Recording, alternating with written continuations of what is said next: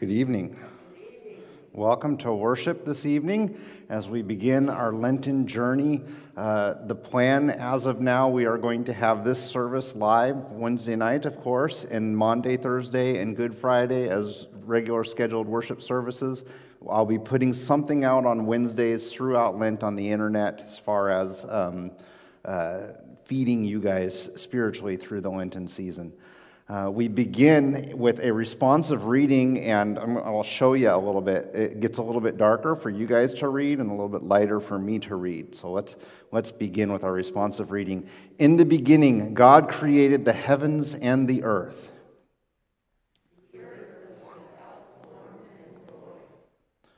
And darkness was over the face of the deep.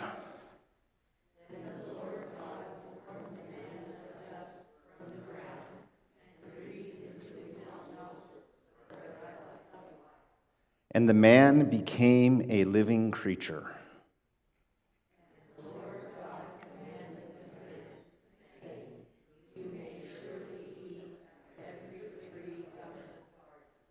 But of the tree of the knowledge of good and evil you shall not eat, for in the day that you eat of it you shall surely die.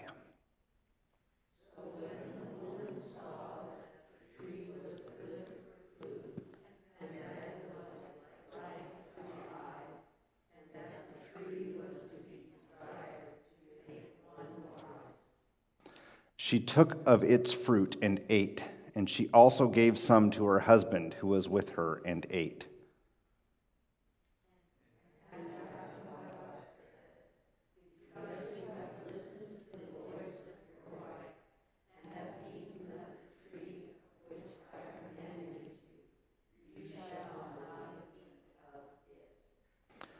Cursed is the ground because of you.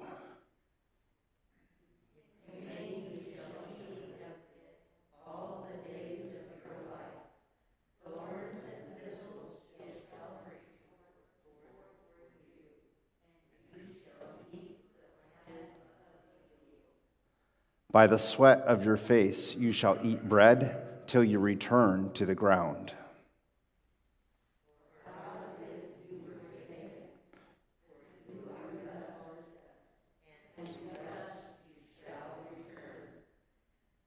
The light shines in the darkness.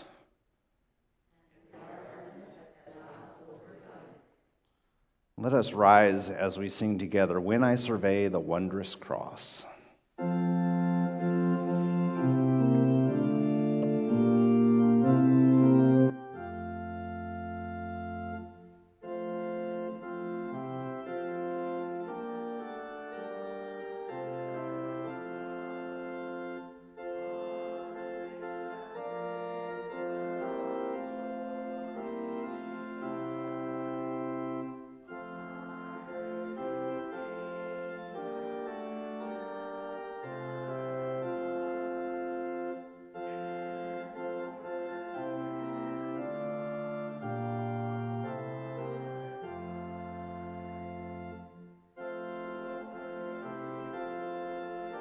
Our confession of sin today is from St. Augustine, a document written in somewhere in his lifetime, 354 to 430. So we're going way back before the Reformation for this one.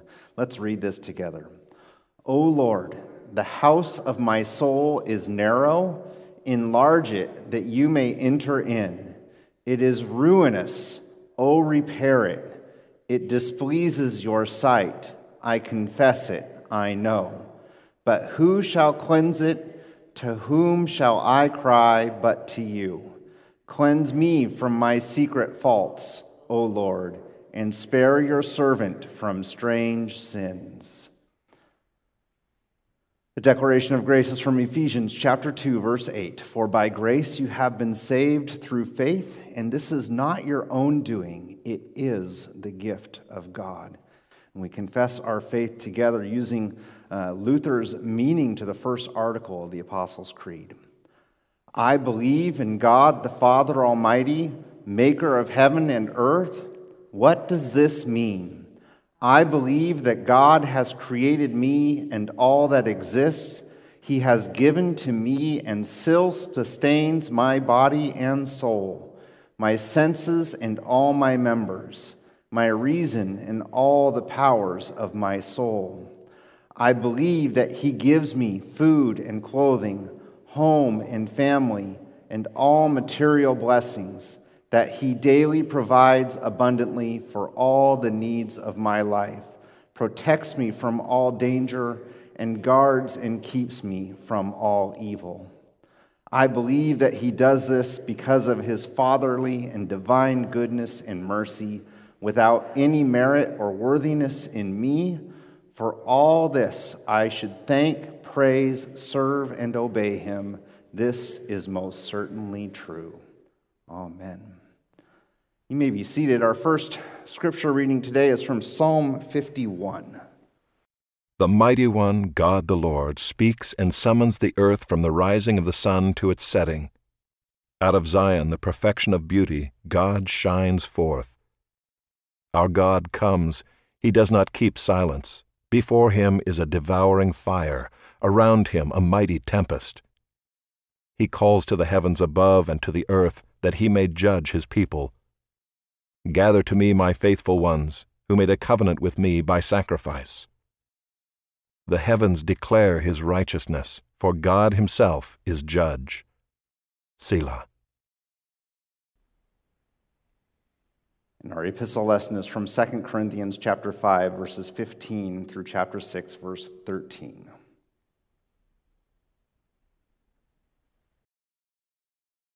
Since we have such a hope, we are very bold, not like Moses, who would put a veil over his face so that the Israelites might not gaze at the outcome of what was being brought to an end.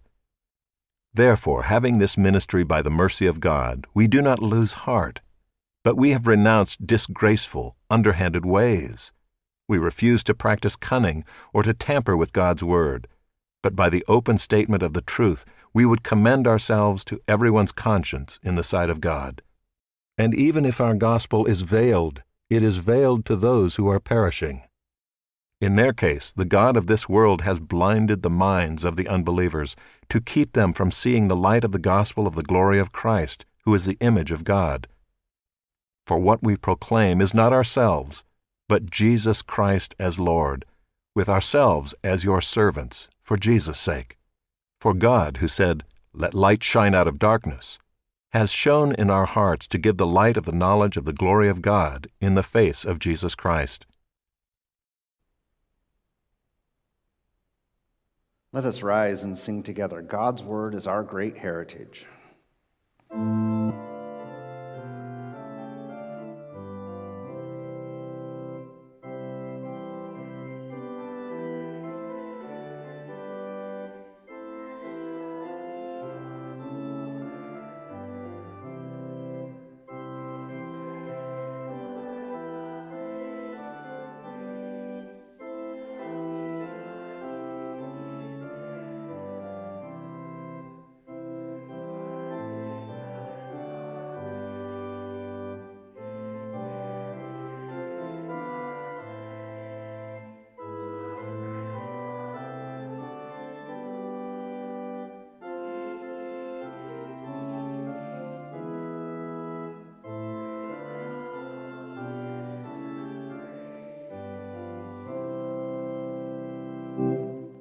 Gospel for today is from the book of Luke, chapter 4, the first 13 verses. And Jesus, full of the Holy Spirit, returned from the Jordan and was led by the Spirit in the wilderness for 40 days, being tempted by the devil. And he ate nothing during those days, and when they were ended, he was hungry. The devil said to him, "If you are the Son of God, command this stone to become bread." And Jesus answered him, "It is written, man shall not live by bread alone." And the devil took him up and showed him all the kingdoms of the world in a moment of time, and said to him, "To you I will give all this authority and their glory. For it has been delivered to me, and I give it to whom I will. If you then will worship me, it will all be yours." And Jesus answered him, "It is written, you shall worship the Lord your God, and him only shall you serve." And he took him to Jerusalem and set him on the pinnacle of the temple and said to him, "If you are the Son of God, throw yourself down from here. For it is written, He will command His angels concerning you to guard you. And on their hands they will bear you up, lest you strike your foot against a stone. And Jesus answered him, It is said, You shall not put the Lord your God to the test. And when the devil had ended every temptation, he departed from him until an opportune time. Here ends the reading of God's word. Heavenly Father, we do pray that as we hear this word proclaimed today, that it would fall on our hearts in such a way we can grow closer to you. We have a better understanding of who we are as your people and who you are as our God. We pray this in Jesus' holy and precious name. Amen. You may be seated. We begin our Lenten journey. I stepped away from the Gospel of Mark just because so much of Ash Wednesday comes out of our sinful condition. The reminder from the Genesis part where we were doing our responsive reading when we began of how we are dust. From dust we came, to dust we shall return. All of that began with our induction into sin all the way back with Adam and Eve, and we have inherited that state. Ash Wednesday, a time when we remember that sinful state, when we focus on it, maybe even with such the idea as Lent has derived over the years, to try to abstain from something specific. I think originally probably something sinful. Lately, it seems like the world has turned to chocolate. That's what everybody seems to want to give up for about 3 days. I've always been an advocate for adding something rather than taking something away. Adding time in the Word of God. Spend some more time during Lent focusing your heart on God's Word. But as we begin here in the text, this is just after Jesus is baptized at the very beginning of his ministry. Jesus, full of the Holy Spirit, returned from the Jordan and was led by the Spirit into the wilderness. Jesus, baptized in his baptism, receives the Holy Spirit just as in our baptisms we receive the Holy Spirit. He is filled with the Holy Spirit and in this verse led by the Holy Spirit. Things that we can look to in our own lives and seek the guidance of the Holy Spirit for us. Jesus here is led into the wilderness, and this would be the same wilderness of the Old Testament wanderings and the numbers, grumblers stories of after they were led out of Egypt and everybody was whining and complaining to God. Not the happiest part of Israel's history is found in this wilderness.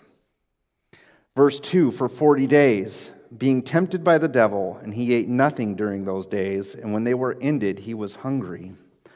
The number 40 shows up here. For 40 days, Jesus is in this wilderness being tempted. It should incite and recall us to think on these Old Testament things that happened with the number 40. There were 40 years of the Israelites wandering in that wilderness before they were allowed to enter the Promised Land. The number 4 also is a big one for the book of the Judges. The Judges was a period of 400 years, and in that 400 years, the book states each man did that which was right in their own eyes. They left God's decrees behind and made themselves their own gods to determine what was right and what was wrong. Exodus chapter 34, verse 28 said, and this is speaking of Moses up on the mountain, he was there with the Lord 40 days and 40 nights. He neither ate bread nor drank water, and he wrote on the tablets the words of the covenant of the 10 Commandments. Sometimes we remember the burning bush. Sometimes we forget that Moses was up there for 40 days and 40 nights without eating, as we see Jesus in the wilderness for 40 days and 40 nights. Number 40 being addressed here, the next phrase in this verse, being tempted by the devil. The different gospel writers pretty much all use different names for the devil at this point in time, but devil, Satan. From Satan, we get the word slanderer or tempter or the tester. We can also understand the devil to be the adversary. Basically, just from the name and knowing that Jesus was tempted, we can assume and understand that he was tested in every way possible that the devil had to test him. 40 days in the wilderness being tested by Satan. What does this mean for us? Hebrews chapter 4, verse 15 says, "For we do not have a high priest who is unable to sympathize with our weakness, but one who in every respect has been tempted as we are, yet without sin." Jesus, who we know ultimately went to the cross to die for our sins, was tested and tempted in every way. So we know he has empathy for us in the midst of our sin, and he has faced the same struggle and won. Verse 3, "The devil said to him, 'If you are the Son of God, command this stone to become bread.'" I don't know about you, but 40 days without food, that would sound pretty appealing to me. That's not what this verse is. There's so much more going on. The commentators, it seems like every year when I look at this passage, I hate to use the word that I would have a growing respect for the devil, but the traps that he set are so cunning, it is scary. The idea of the trap that's being set here with this if-then conditional clause that Satan puts out, it's not a matter of Satan trying to get Jesus to perform a miracle so he can eat.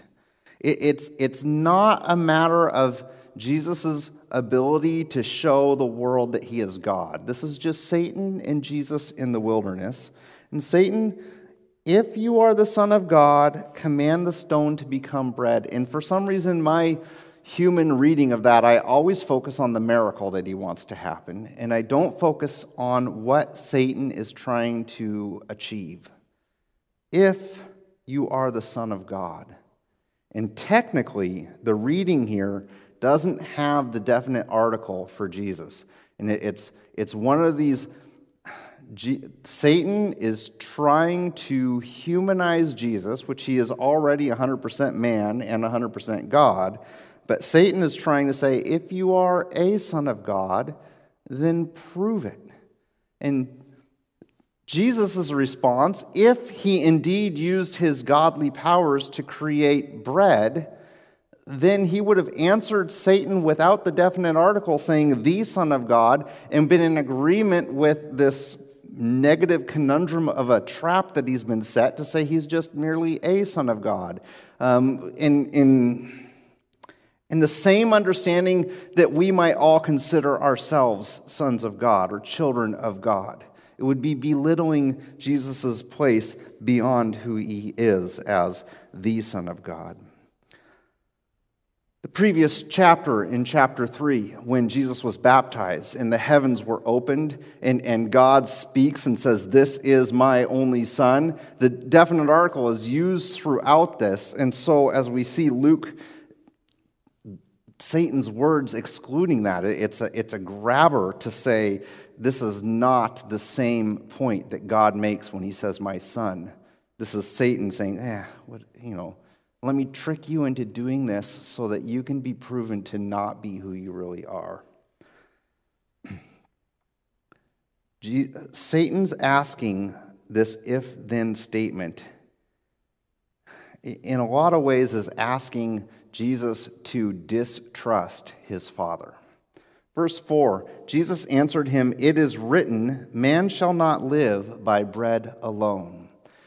In Jesus' response to what Satan has asked him to do, he places his trust in his Father. He says, basically, I am not going to do what you've asked me to do because I don't need to, because the Father has supplied my response to you. The Gospel of Luke here omits the rest of the quote. This is a direct quote from Deuteronomy chapter 8. "Man does not live by bread alone, but man lives by every word that comes from the mouth of God." Sometimes in our own lives, we get too hung up on what we need versus what we have been given. And whether it's physical needs like food and water, house and home, shelter, all of those things, there is a spiritual need for us to be fed and to be focused on the Word of God and to spend time in this Word. And Jesus, very pointed to Satan, responds with, spend time in the Word. His tool for doing this, Ephesians chapter 6, verse 17, the sword of the Spirit, which is the Word of God. This is a holy battle. Jesus is fighting a holy war. Verse 5 continues, and the devil took him up and showed him all the kingdoms of the world in a moment of time, and said to him, to you I will give all this authority and their glory, for it has been delivered to me, and I give it to whom I will. There's a problem in the world when we think Satan has more power than he actually does.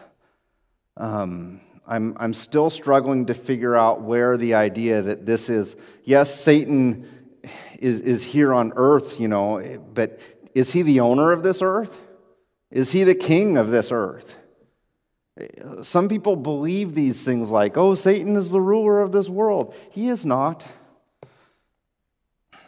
At best, Satan's argument here to try to get Jesus to sin, it's an illegitimate ruler, Satan, taking on this rulership of a kingdom that he's not legitimately the ruler of, and he's usurped his authority. He's gone beyond what he's allowed to do.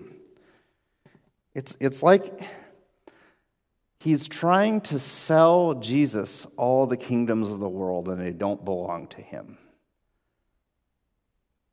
In Brookings language, I'd like to sell one of you the Chetco Bridge. Who wants to buy it?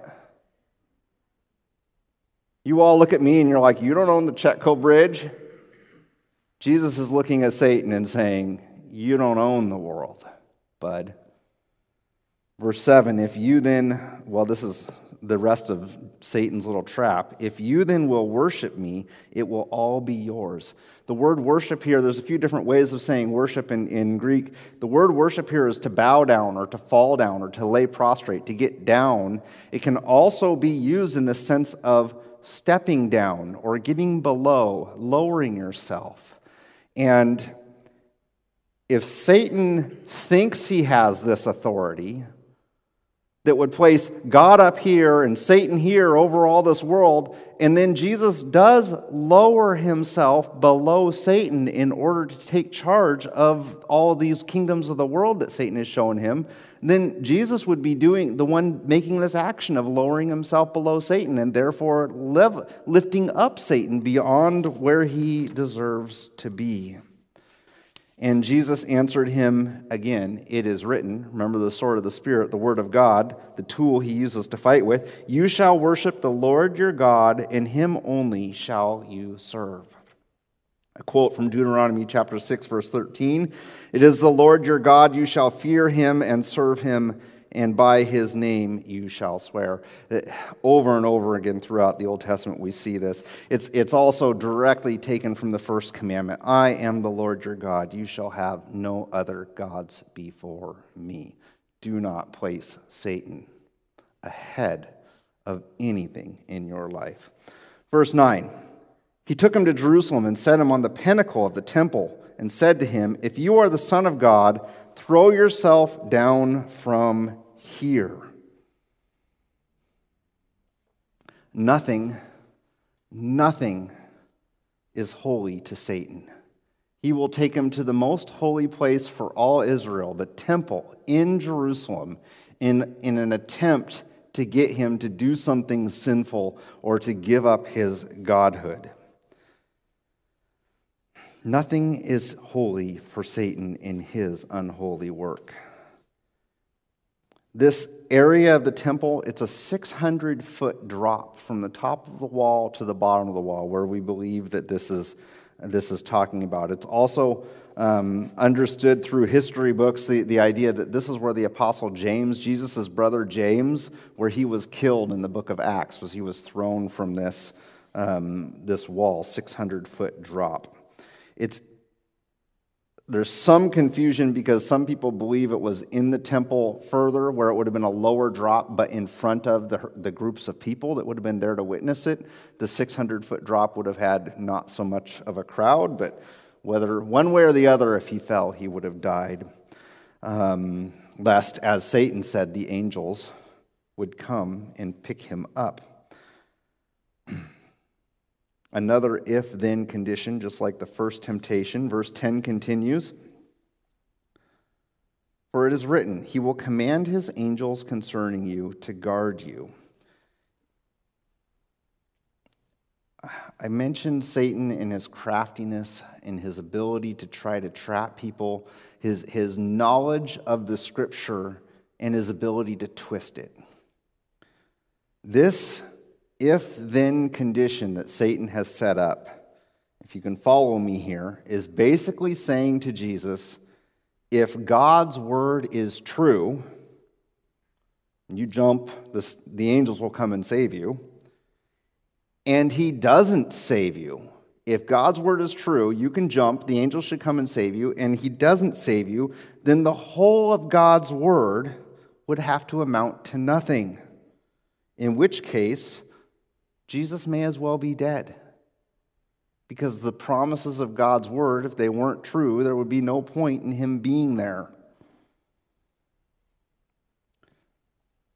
He may as well be dead rather than live banking on the empty promises of the word. This is Satan's argument at its finest. He's throwing everything that he has.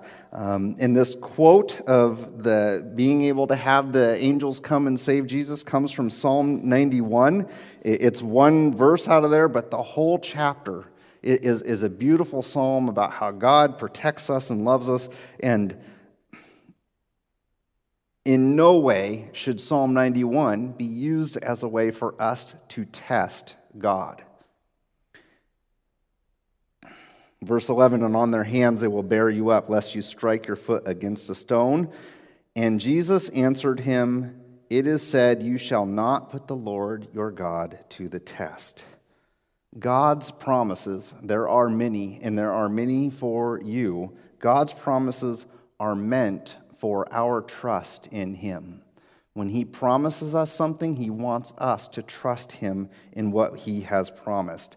They are not meant for our presumption. He does not intend for us to take his promises and said, since God said it, therefore I can get away with it. Do you understand the difference? Jesus' response, interestingly, a little bit different. Satan starts, "It is written," right? And he quotes Psalm 91. Jesus' response, "It is said," in the ESV, a little bit weak in terms of it is said. But Jesus is saying, Satan said it is written. It's in the Torah. It's in the Word of God. Jesus is saying the source of that is God's mouth. It has been said. And the tense in the Greek is one of these very colorful tenses that expound more than English normally does. It has been said, and its meaning has still effect for us today, and it will continue. It cannot be changed. If you take a ball that's brand new and it's never been kicked, it's an unkicked ball, right? And then you take that ball and you kick it.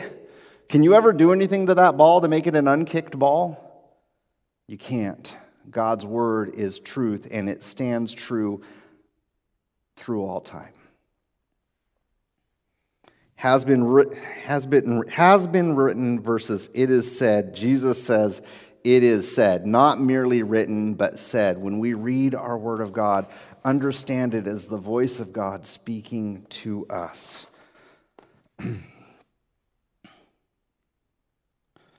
Another thing Jesus does here is when sometimes people like to take one verse from here and one verse from there, and they put them together and they say it's kind of an argument, and you have to pick one or the other, and they create this, the verses are against each other. And you'll notice as Satan gives Jesus a verse, Jesus doesn't put another verse against it, but he lays it beside it. And he plays the verses together in such a way that they are beside each other and you get the full meaning from the two verses. There's no reason for what seems like maybe contradicting verses to contradict. It's more that one verse might explain another or build upon it. Deuteronomy chapter 6, verse 16 says, "You shall not put the Lord your God to the test as you tested him at Massah." This is Jesus' response to Satan, "You shall not put the Lord your God to the test," comes from this quote of Deuteronomy, which the quote of Deuteronomy continues. It says, "As you tested him at Massah," this place. Where's Massah, you ask? Backtrack to Exodus chapter 17, verse 7. "And he called the name of the place Massah and Meribeth because of the quarreling of the people of Israel and because they tested the Lord by saying, 'Is the Lord among us or not?'" The Israelites way the heck back there said, they tested God, and because they tested God in this place, it got named after their testing. And then Jesus quotes it back to the devil to point out we're not supposed to be testing God. There's a difference in what the Israelites did all the way back then versus what Jesus is doing now. The Israelites are asking the question, is God here with us? Let's put him to the test and see. They didn't know. God is asking them to be faithful. They didn't know, so they're trying to put out a test for God. What's the difference? Jesus does know. Jesus does know. And for Jesus, if he were to test God knowing, that's a far greater offense than someone who would test God not knowing. I could think of all kinds of illustrations with raising children. You know, you set a consequence for a certain action, and you tell them, if you do this, then this is going to happen. And then the next day they go off and do it, and then it happens. The punishment happens. And they're like, "I can't believe you did that." Guess what? The next time they do it and the punishment happens, they don't say, "I can't believe you did that." Jesus doesn't have the option of going in blind. He knows the end result. If he sins, the plan fails. He can't go to the cross and die for our sin.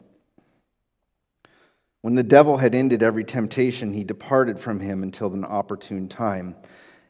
Every temptation that the devil had, he threw at him over a period of 40 days. And then we have a recording of the last three, which thrown at Jesus, and Jesus responds with the word of God every time, putting the devil in his place. Every temptation. What's that mean for us?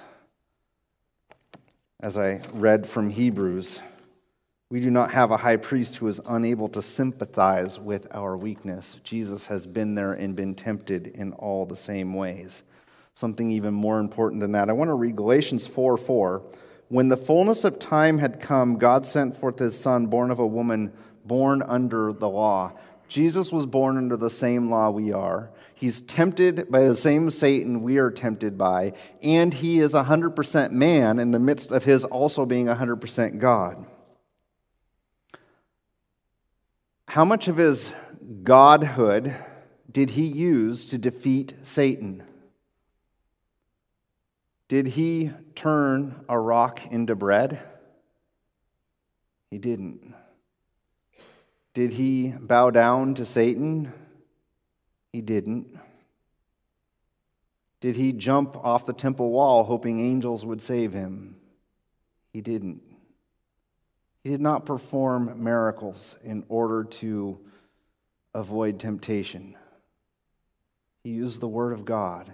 And the encouragement for each and every one of us is, when we are faced with temptation, God sympathizes with us, and we have the tools to overcome that temptation.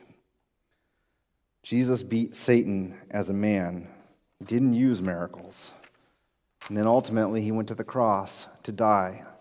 Not for his own sin, because he didn't sin. He died for our sin so that we could be saved by grace through faith. Amen.